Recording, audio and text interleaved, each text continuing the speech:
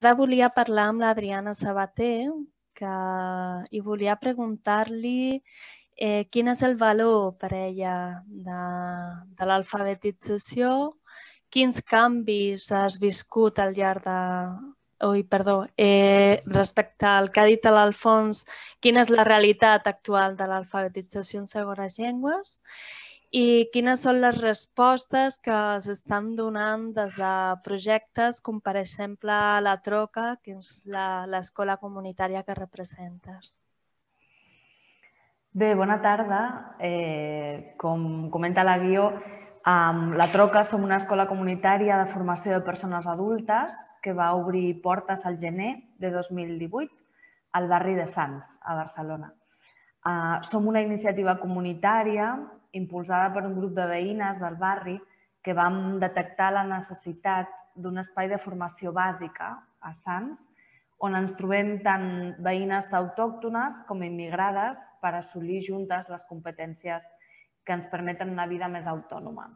Jo crec que aquest és un primer valor fonamental dels processos d'alfabetització, caminar cap a una vida més autònoma. La Troca neix de la necessitat d'oferta formativa per alfabetitzar-se i aprendre castellà inicial. Doncs a la ciutat de Barcelona, en ple segle XXI, encara hi ha molts barris sense oferta suficient per la necessitat existent. I dic necessitat i no demanda perquè el dret a l'educació al llarg de la vida, malgrat ser un dret bàsic de ciutadania, la gent no el tenim assumit com a tal i, per tant, no reivindiquem el seu compliment quan aquest dret es veu vulnerat.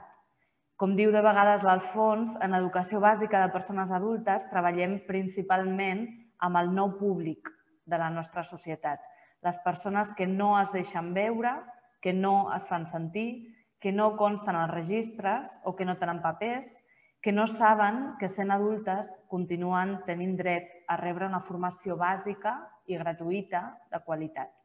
Les persones que sovint les administracions públiques no volen reconèixer que habiten els nostres pobles i ciutats i l'atenció de les quals deixen en mans d'entitats del tercer sector social i el voluntariat que les sosté. Doncs bé, amb aquest panorama, fa 3 anys, un grup d'educadores, veïnes de Sants, ens van proposar fer una diagnosi de quines eren les necessitats formatives no cobertes de la població adulta dels nostres barris. I vam descobrir, oh sorpresa, que moltes de les nostres veïnes necessiten aprendre lectoescriptura paral·lelament a l'aprenentatge de les llengües vehiculars, perquè mai no han tingut l'oportunitat d'aprendre a llegir i escriure en l'alfabet llatí, algunes tampoc en l'alfabet d'origen. De manera que ens vam disposar a proposar-los el repte de fer un doble salt mortal, aprendre a llegir i escriure per primera vegada en una llengua aliena, un esforç ben antinatural si ho pensem bé. Com us podeu imaginar, dins el conjunt de persones que s'apropen demanant formació instrumental bàsica, trobem molta diversitat de perfils.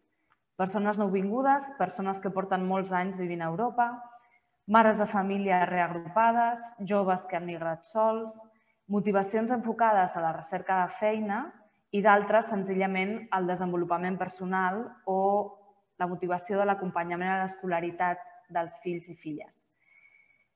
Per enfrontar aquest repte no ens basta un material de lectoescriptura concret, sinó combinar-ho amb un enfocament comunicatiu en l'aprenentatge de la llengua oral, generar espais diversos amb metodologies diferents que obren possibilitats d'expressió més enllà de la paraula i estimulen la necessitat d'aprendre l'idioma.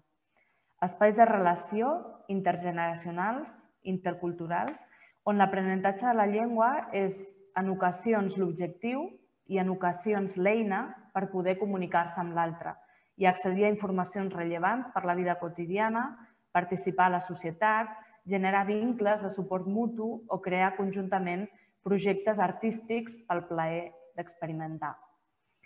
Així, la proposta de classes, formacions, tallers, activitats, són alhora el motiu per iniciar i sostenir un procés d'aprenentatge i la coartada per poder trobar-nos i conèixer-nos, recolzar-nos i donar sentit de pertinença a persones diverses que podem cohabitar un barri durant dècades sense interactuar veritablement.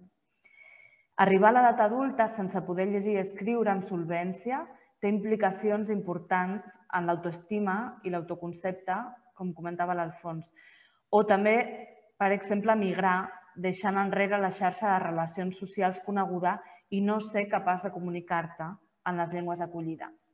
Així com també, per exemple, envellir i perdre facultats en un context social cada cop més individualista, més exigent i més canviant.